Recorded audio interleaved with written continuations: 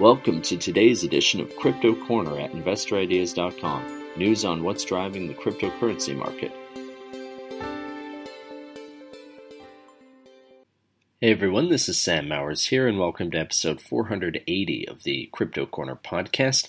For news today, Bitcoin has kept its $18,000 support over the weekend. HIVE has entered an MOU to acquire a 50-megawatt data center campus. Gazprom Bank Switzerland has launched crypto services, and PayPal's CEO was interviewed about Bitcoin on CNBC's Squawk Box. But just before we dive into today's show, a quick reminder that if you enjoyed this podcast, please feel free to share it or leave us a review. And while you're at it, I recommend checking out some of the other podcasts on InvestorIdeas.com. This includes the Cannabis Podcast, as well as the Clean Tech and Climate Change Podcast. Both of those will bring you up to speed on the latest stock news and trends in their respective spaces. So Bitcoin has made it through the weekend with support at or above $18,000 US, relatively intact. It did, however, briefly dip down to a trading price of about $17,750 on Sunday, but has since recovered and is trading for roughly $18,475 at the time of recording, that is, according to data from CoinMarketCap.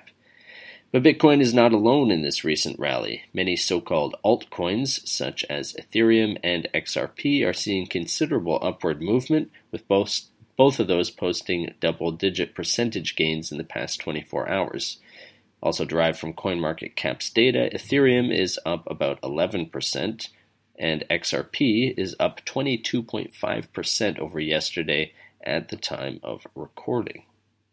HIVE Blockchain Technologies Limited, which trades on the TSXV under the ticker symbol HIVE or HIVE, has entered into a non-binding exclusive memorandum of understanding with GPU.One Holdings Inc.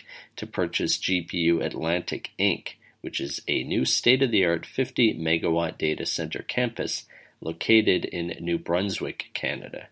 Frank Holmes, the interim executive chairman at HIVE, commented, quote, "We are excited about this opportunity for HIVE to expand our Canadian footprint through the acquisition of this data center campus, which has access to 50 megawatts of low-cost green power in Grand Falls, New Brunswick.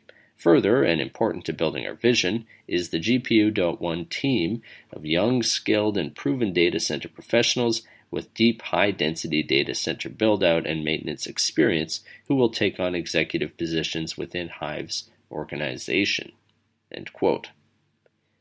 Gazprom Bank Switzerland, a subsidiary of Russian banking giant Gazprom Bank, has announced the launch of a fully regulated cryptocurrency investment and account management solution for its clients, done in collaboration with banking software firm Avaloq and crypto company Medico. Gazprom Bank CEO Roman Abdulin said, quote, "We are delighted to announce the successful launch of our bespoke cryptocurrency offering.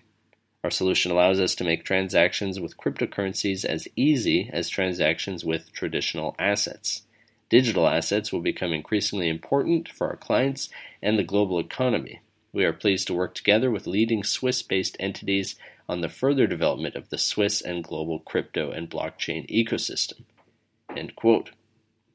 Dan Schulman, the CEO of PayPal, which trades on the NASDAQ under the ticker symbol PYPL, did an interview with CNBC's Squawk Box in which he explained the company's plans for Bitcoin and crypto adoption. Quote, "One of the things that we allowed is not just making it easy to buy, sell, and hold cryptocurrencies, but very importantly, early next year, we're going to allow cryptocurrencies to be a funding source for any transaction happening on all 28 million of our merchants.